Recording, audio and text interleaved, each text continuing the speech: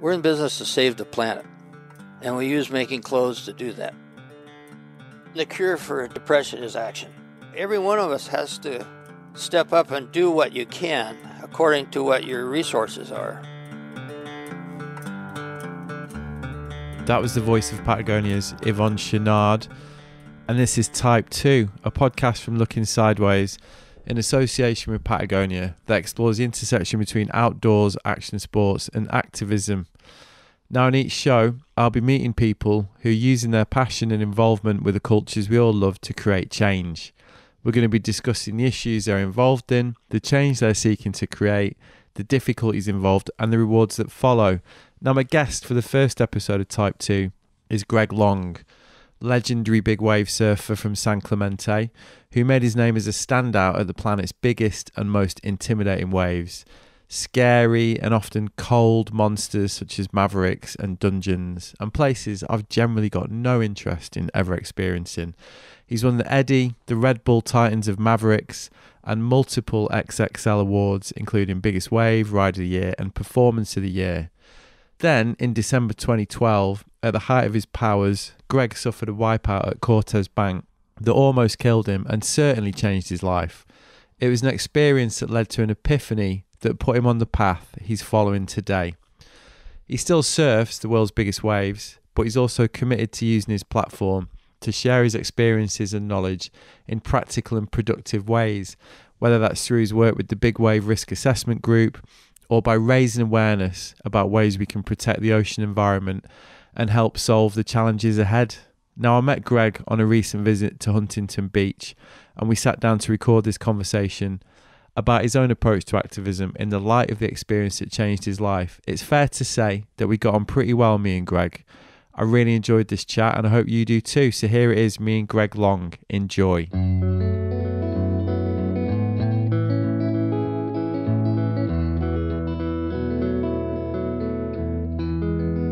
So I'm with Greg. How are you, Greg? I'm doing fantastic. Thank you. Thanks for coming over to Huntington to see us. So you're San Clemente, right? Yeah, San Clemente, about 45 minutes south, so it's an easy one. Yeah. Nice. And I catch you just before you're off on some travels. So you're going to Whistler tomorrow and then Australia. So what are you going to be up to?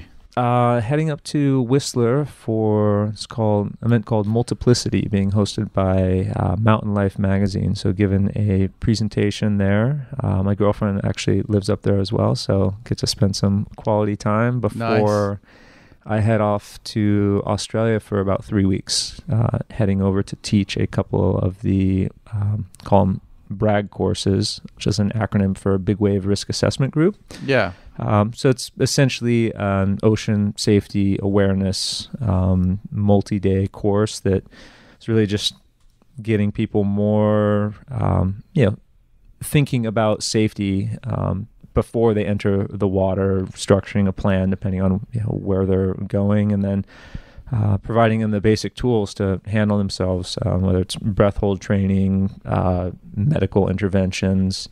Yeah, equipping people with the tools for the environment. So this is something you've been kind of pioneering, right? The course has been going on for a few years, but this is the first year we're really taking it internationally. Most of the classes I used to sit and take it every single year on the North Shore of Oahu. Brian Kailana was instructing it. Yeah. And then this year we've had a couple in California, and I was brought on as one of the instructors because I spent a lot of time on the road traveling, obviously, and easier for me to hit the road and go and share this with the surfing communities around the world. So it's a way of kind of addressing the increase in popularity for, I guess the lineups are getting fuller. There's more and more people coming in who perhaps don't have the requisite experience and skills. So is the idea to just kind of put in a bit of a standard that people should be aware of and to help them gain these skills so they can enjoy it more safely? Yeah, absolutely. That is one significant part of it. With the popularity of big wave surfing, a lot of new surfers coming onto the scene who haven't really put in the time or worked their way up. Kind of, unfortunately, that is something that is a negative that's gone on with all the safety features we've implemented with inflatable suits and personal watercraft, safety in the channels. People have this false sense of security. So it was really complicating the big wave lineup. So it's a way of inviting everybody in to teach them sort of the structure and protocol of how things operate at the different surf breaks. Yeah. And bring them in as participants. Because you never know who's going to be around when something goes wrong, and having somebody who's just sitting by idle and or doing something potentially hazardous because they had no background on that surf break. So we cover a lot. CPR, AED instruction, breath hold training, surf break analysis. Depending on where we're at geographically, bringing experts on breaks to share with people, where the safe zones, what you have to watch out for. The phone numbers for, direct medical services, medical evacuation plans, and getting people to start thinking about, the safety side of it, first to minimize the risks, and knowing how to work collaboratively together with the other members of their, whether it's a small crew that they travel with, or in a perfect world, and what we're aiming for is, every big wave lineup and small wave lineup, will have people who have gone through this and be able to seamlessly work together if there is an emergency. Well, it is a really obvious parallel with backcountry skiing and snowboarding, right? Because in that environment, it's very socially unacceptable not to have the requisite skills. And that's just something that's been accrued over the decades, really, isn't it? From back in the day when people would just turn up and take very naive risks, let's just say, but really in those environments now, it's just not acceptable, and that's just come from education and courses and training. So is that a parallel that you see? Is that a similar kind of culture really that you're trying to implement in this arena? Absolutely. And prior to this course, there was really nowhere that you could go to get that base of knowledge unless you were doing a professional lifeguard training, and even then that doesn't necessarily cross over to what we're dealing with. It's very specific, right? So we've been building out a curriculum of 3 different level courses, 1 day, 2 day, 3 day, and still learning a significant amount. This is all coming from Brian Kailana, who's sort of the godfather of heavy water ocean rescue, implementing the jet ski personal watercraft. So he is the guru, and been slowly passing on the information to a number of big wave surfers and lifeguards, and we've been really refining it every single after every course that we're teaching, of based off of feedback, and then our own personal sort of experience interacting with those who are coming to take the course, to really dial it in. And then especially for every geographical location, as there's nuances to the surf breaks, to the culture, to the accessibility to medical help. So it's been a lot of fun, and a lot of personal growth for me on that front, where I came from a lifeguarding background. My dad was a lifeguard for 38 years, and that was something that he instilled with us as in our youth, and something I always kind of implemented into my own big wave surfing practices. But now to be on the opposite side of teaching it, basically going back and studying it all again from a different perspective. So, that must be fascinating. Very, very enriching. And well, it's really progressive. That's what immediately strikes me, because there can be a culture in surfing of effectively when people don't have the knowledge of keeping them at arm's length and pushing them away. So it's progressive, isn't it? Like you say, to invite people in and say, well, actually, we just need to help and pass on the education and knowledge openly to make it safer for everybody. I'm of the mindset that the ocean is for everybody to enjoy, and I don't think it's right for somebody who wants to go out there and try and push their limits and see what they're capable of physically and mentally, to be told, no, you can't come out here and do this. However, there is a line that can be crossed, where you become a hazard to others in the lineup, and a hazard to yourself. And ultimately it's going to fall back onto those who are in the channel with a plan to be looking after them or saving them, and in turn compromising the individuals who the water safety team is meant to be looking for. So we gave it a lot of thought, and you said there's no way of stopping anybody from getting a boat or paddling off the beach. What's happening, isn't it? Yeah, it's happening, and especially with inflatable vests now being available to just about anybody. There's multiple brands who have created them and are just selling them online, and which I don't necessarily agree with. But who's am I to say that people can or can't buy that to look after themselves and go out there?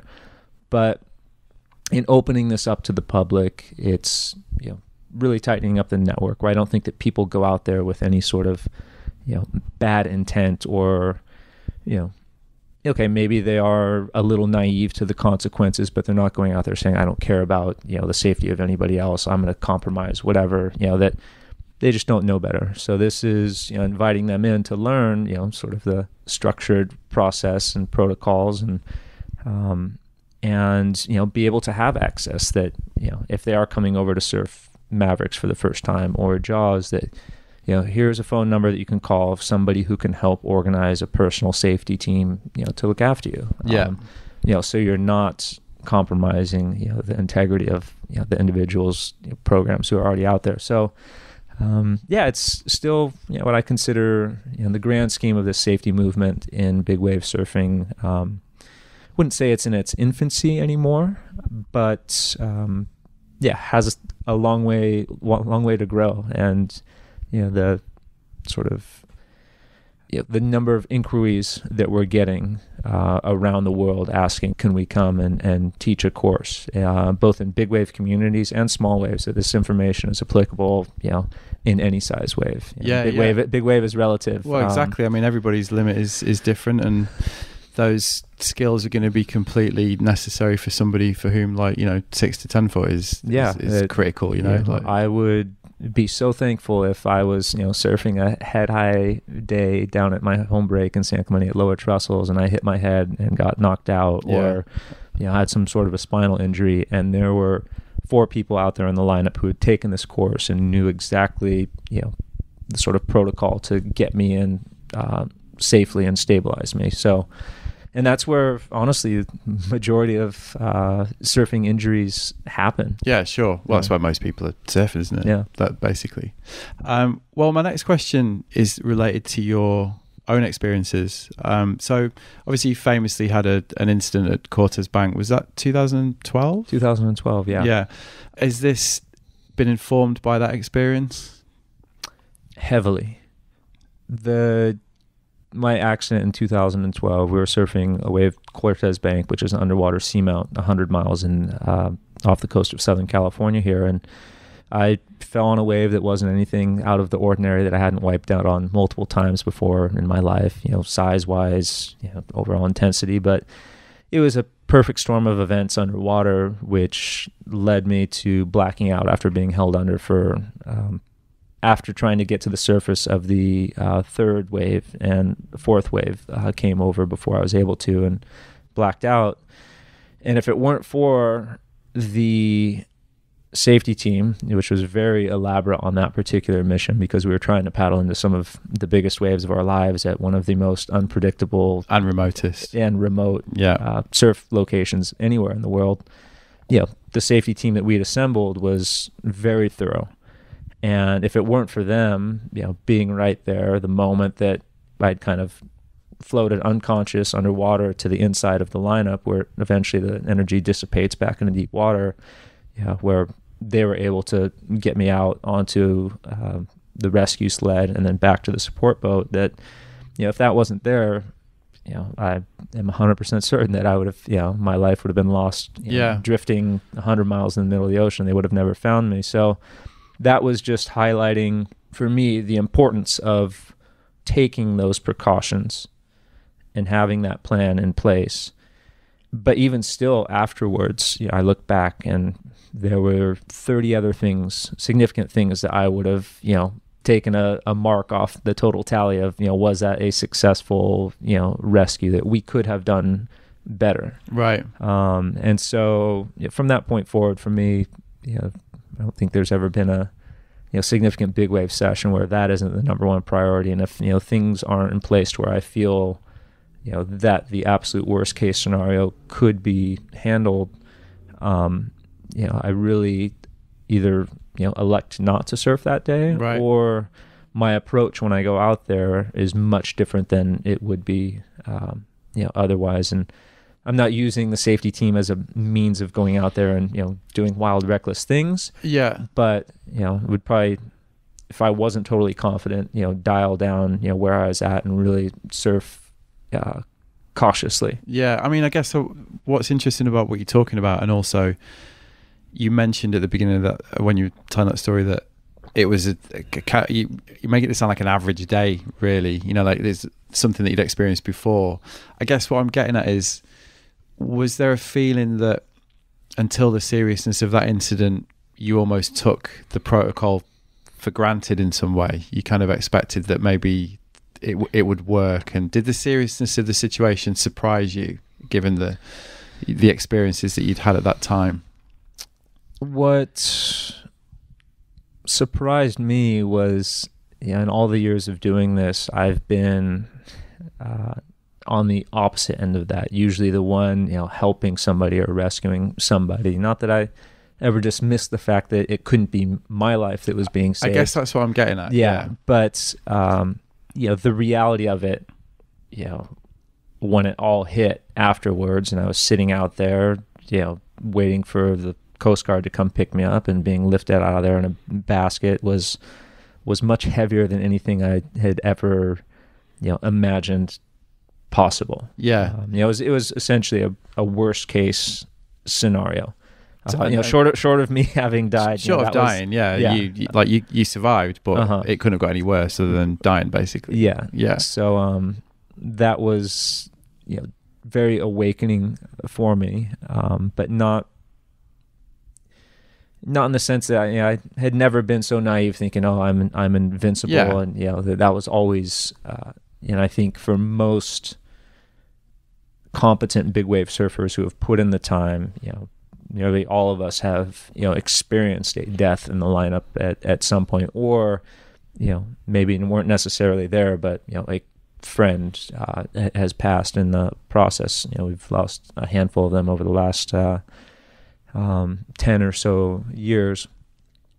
But that also in turn for me was a very pivotal moment in my life where, and I reflect on it now, and I get a smile thinking about it. One, the beauty of the fact that I had a second chance at life, but the state of forced reflection that it put me into, to really contemplate what I was doing, why, and what I wanted to be doing moving forward. Where I could probably talk for hours on what my motivations were, at different stages of my life. From the first time I really fell in love with big wave surfing, between 13 and 15 years old, and then what I was looking for when I was 18 years old, and then at that point I was 30 years old, and I feel like I had lost. I didn't know if there was a real meaningful inspiration that was driving me so much as it was just, this is who I am, this is what I do, and I naturally have to keep trying to push myself, to greater extremes, ride bigger waves. And, that was one of the locations, only had been surfed, less than a dozen times. We'd only started, realizing, that it's paddleable. We always use the jet ski to tow in. And so, was going to go out here in the middle of the ocean to try and paddle into the biggest wave, that I could out there. So, and, in retrospect, I don't feel like, I may have been in it Well, that there was enough real substance behind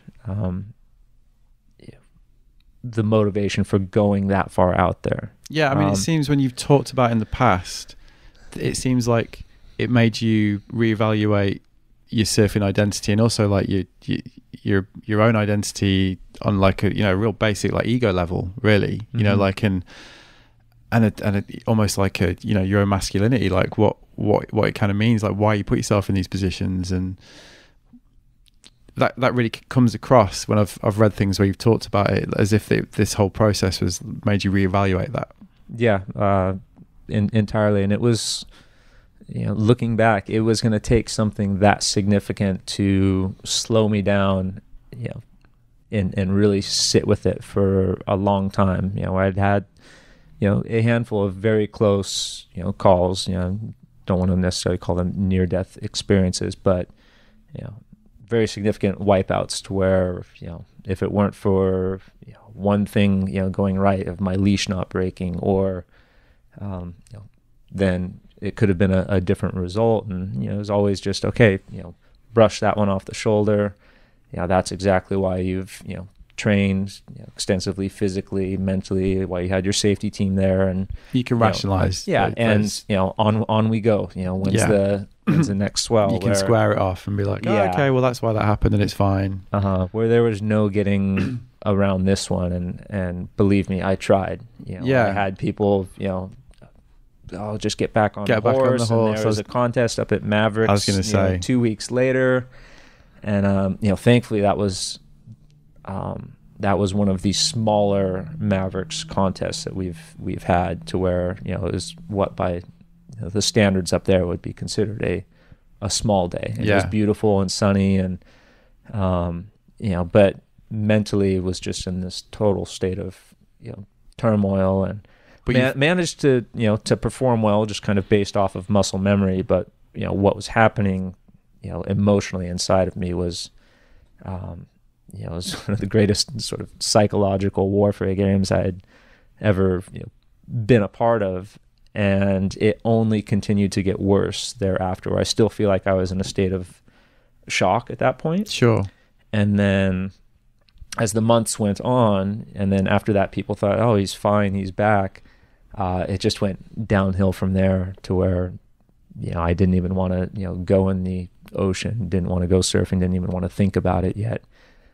My identity had been, you know, built upon that, and there's the expectations of sponsors, and, you know, my own ego getting in the way of, you know, worrying about what other people may perceive if I were to, you know, walk away from it or not. So, which everyone can recognize, I think, but with you in this case, obviously, it's such a critical act that you need to be completely, you know, if you're going to be safe and perform and perform in that environment like you want to enjoy it, then obviously you need to completely be reconciled with it. Yeah, and that's you can tell in a big wave lineup, you know, and it's the people who are still doing it, you know, 20 years later, who have pure intentions behind it, you know, in this deep love.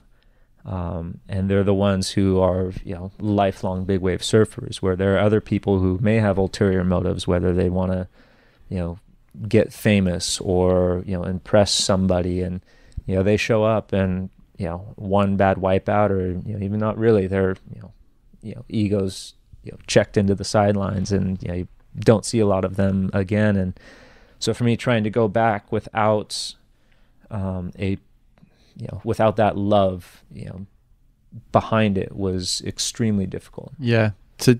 How long did it take for you to succeed in this evolution to the point where you did feel comfortable again? If I'm going to be perfectly honest, I still have days where there's just something that doesn't feel right, and, you know, you could probably trace it back to, you know, to all of that, and, you know, I just decide, okay, you know, where I'm okay with it now, where it's like, but, you know, I'm not feeling it, I'm not gonna push it, where before you'd have done it, I would have always seen that as, okay, here's a mental challenge that, you know, is before you, and you have to find a way to, you know, navigate your way, you know, trick whatever it is that's, setting off this. It's that kind of masculine expression though, isn't it? Like you kind of feel like you say it's linked to ego. You feel like you need to do it. Yeah. But I would say, honestly, it was, I'm horrible with the dates of everything. It's a bit of a blur, but it was the first Jaws competition. I think it was maybe 2015. So pretty much 3 years later, or maybe it would have been 2 winter seasons. I'm not too sure, because they overlap 2015, 2016. But it was about a year before I went back and I felt like I had my first, respectably comfortable big wave session, to where I was, teetering on the edge of, okay, I'm enjoying this again, versus, sort of tied up in the emotional turmoil. And then little by little, and that all happened kind of from getting to a point where, well, not kind of, I got to a point where I just, I accepted, the sort of new set of rules that I was, living under, that you stop worrying about getting back to, how things were in the past, but really just, all right, this is how you're feeling. This is what, you're going through, and, don't be bummed out or, be hard on yourself because you weren't, comfortably turning around on the biggest set of the day. Just, remember why you're in it, having fun, and, surf to where you're enjoying it, not, based on, past expectations that you had for yourself. And little by little, it, started to come back, rather, the emotional attachment that I had had to that event started to diminish, or rather, just kind of absorbing it. And then it was the Jaws competition, the first one that we'd ever had. And it was this absolutely massive windy day that, probably would have never paddled out if that were any, just an average day. But here's, the hype of, okay, first ever Big Wave World Tour event. And I remember texting with one of my best friends the evening before. He always, calls or writes me a thoughtful message of, have fun, be safe. And I wrote back to him, and this is one where everyone was like, oh my God, it's going to be 60 feet. And I wrote him back, and I was like, you know what? I honestly don't know if I'm going to surf in the morning. That if I get out there and it looks just out of control, like, I will be totally okay with handing my spot to somebody else, or sitting way over on the shoulder, and I don't care how I do. And it wasn't just me saying it, but I felt like I actually, that was the honest truth and what I felt in my heart. And the irony was, when I got there in the morning and I looked at it, and it was just this, hellacious wind, and, biggest that anybody had ever tried to paddle it at that point. And I put on the jersey, and of course all the boats, cameras, water safety, and I paddled over there into the lineup and just sat out the back, is where I kind of normally would. And without even thinking, the first big, clean wave that I felt like I had an entrance into, just as natural as can be, turn around and, went. Didn't even think twice. And ended up not making it around the shoulder of that one, and then, paddled back out and just sat and waited again. And then the next giant set was one of those like, I think I can get into this one too. And, had this crazy airdrop and pulled into a real dramatic barrel, which ended up being a closeout. Didn't make it, but, enormous barrel, and everybody in the channel was freaking out. And after that, I just, paddled over and sat, and was like, okay, that's it. Like, I'm done. Like, I remembered what it felt like to, have no attachment to the outcome. I'm out here just to have fun, no expectations. And, if it feels right, like, I'm going to go on these big waves. And so that was sort of, where I was like, okay, like, almost reconciling with the whole, big wave surfing thing. Yeah. So how did that feel? Oh, it was one of the greatest accomplishments of my surfing life, without a doubt. For me, no, unquestionably, I'm not going to say one of that was, and it was the journey, those couple of years in between, in the emotional roller coaster, and then, as I said, still now, that wasn't just that all of a sudden I'm back and now I'm, on that same, big wave trajectory that I once was. Yeah, it sounds like or have that level of confidence that it would, some days I would feel good, some days I wouldn't. And I really just stopped caring or worrying about, whichever it was. It sounds like it's going to be ongoing. Yeah. I wouldn't be surprised if it, but, what it also led me to do was reflect on, what I felt to be important in my life. Which was going to be my next question, really, because when you've got a turning point like that in somebody's life, it sounds like there was reevaluation on a lot of levels. Yeah, significantly. And a big part of it was looking at where I was putting my energy in life, where most of it to that point was towards this passion of big wave surfing. The way I see it, it was, and the way I explain it, that was my arena for self-exploration, to see what I was capable of physically and mentally, and it most certainly served its purpose. And that event, 30 years old, forced me to sit down and really contemplate, okay, how much longer, if you do go back and do this again, and this even continued after that, great session at Jaws, if you do continue this again, why?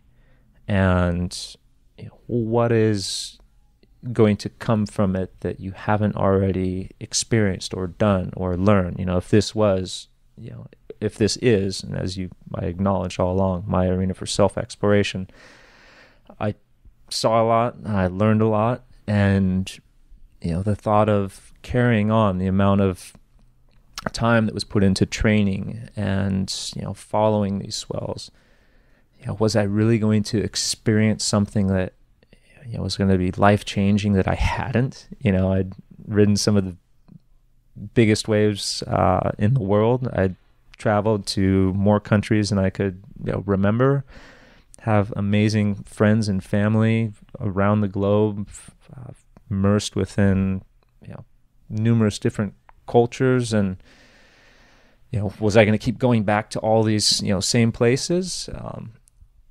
And so I just thought about it, with what it would take to continue to pursue this.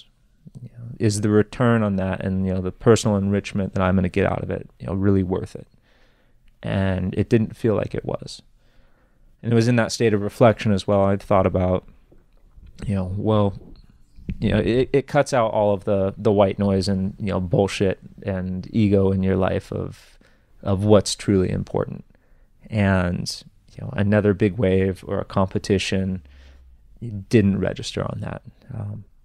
If I was to distill it down, it was really, for me, with all of this tremendous fortune, what are you giving back to the world? What sort of, and I know that always kind of,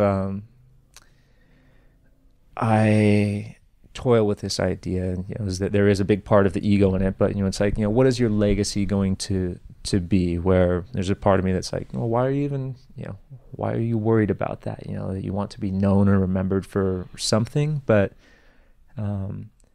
I do feel deep down that there's, at least there's a part of me that feels obligated to, leave the world a better place, or just leave an imprint of love.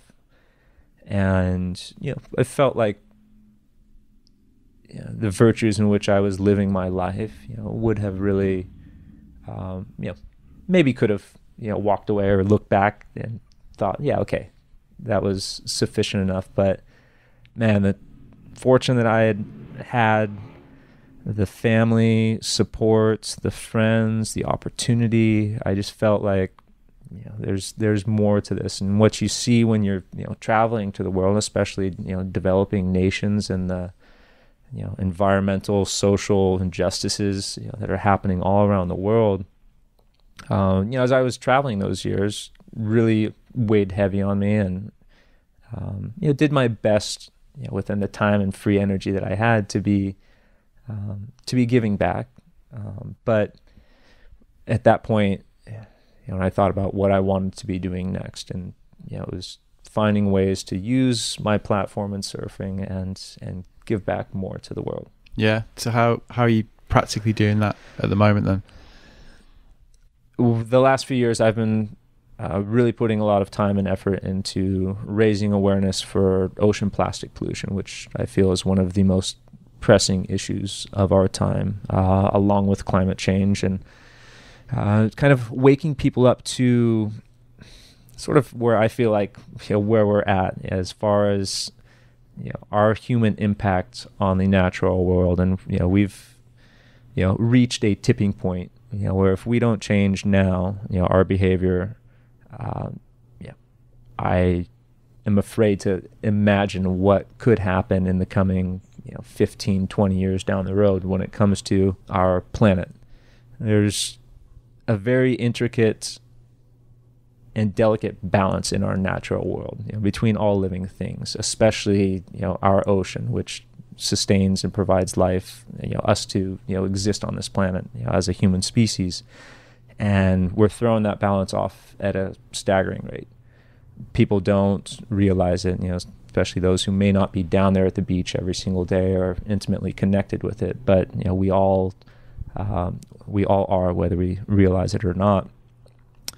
And getting people to start to think about, their own personal impact and, the ways that they can, lessen that, become more sensitive, and that, all of these issues, it's our, collective burden to share, that there's not going to be one person that, comes up with a sort of a bullet cure that's going to clean up all the ocean of plastic, so long as we continue to keep producing it and carelessly, consuming and disposing of it. Or, CO2 emissions, nobody's going to come up with, some brilliant idea that, we're in it together. We didn't get to this point without, billions of people participating.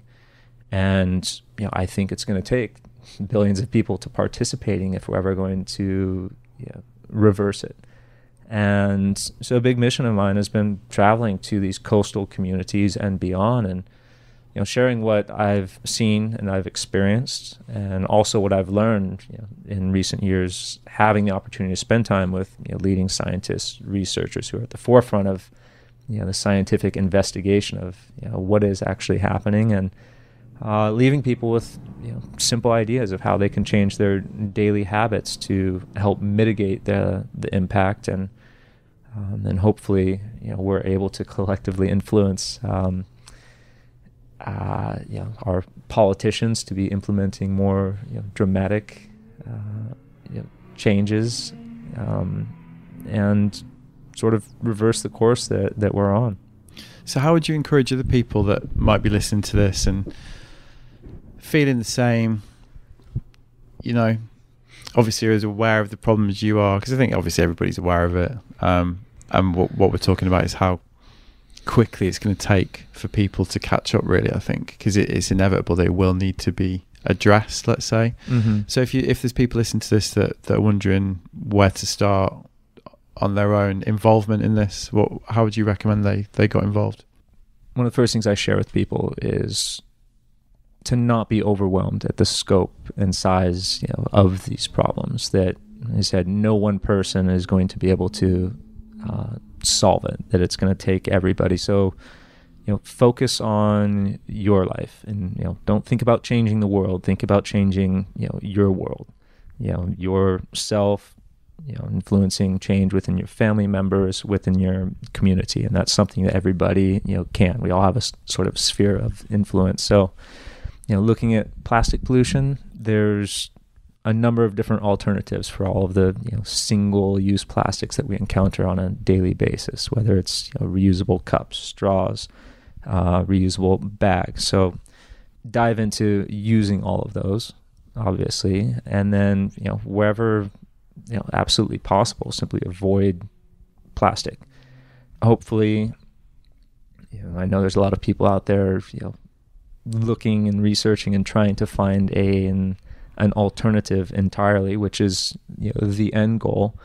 But then looking, if you are going to be consuming, for the products that do have post-consumer recycled materials in them, or the brands that are really making an effort to manage their carbon footprints, or using sustainable materials. So really micromanaging your consumption behavior. We're presented with hundreds of choices every single day, and those add up. When you start to think of the millions of people in your country.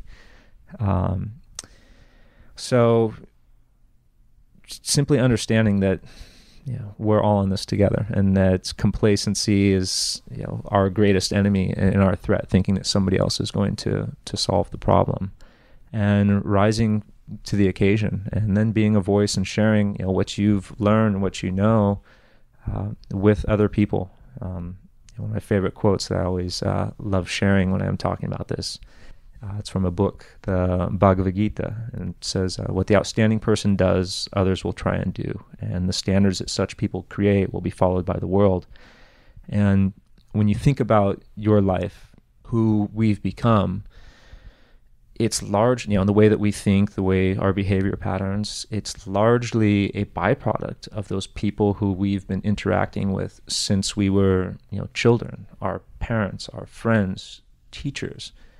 And, what if we could go back and, a generation or two, and if everybody had adopted these ideas and behaviors and were living it out, we'd be in a much different place than we are now. And it's not too late to start now. In fact, it has to start now, or else, who knows what the future will hold. And then hopefully, and obviously, you look at the systemic, it's a larger systemic issue, where are living in culture and society now that is teaching us and trying to instill these ideas that we do need to be consuming more in order to keep up with whoever else, that every single season there's a new fashion trend that you need to buy this, and starting to reject those ideas, and that this isn't who I feel like we're meant to.